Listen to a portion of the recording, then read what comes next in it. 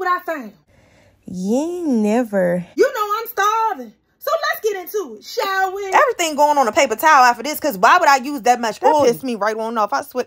Put the onions down. Why am I taking so long to do stuff? Then you got the steakums. I'm going to put about 4 of them in there. Then we're going to use our seasonal Mike Lowry's, garlic powder, some onion powder, some Creole seasoning. And then we're going to chop a style, chop a style. Okay, now we on the eggs. I got some cheese in there. I want to get all that seasoning, baby, okay? It ain't a reason to leave no seasoning. You hear me? Then we're going to get our waffle maker, spray that Pam. Yes, ma'am. That good old pancake mix. Now let's put it together how it's supposed to be put together. We got the cheese. We got the steak.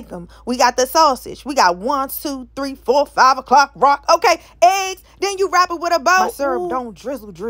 It flows. Oh, it looks so good. Yeah. Don't play with it. Let's go. It's good. But I don't want all that.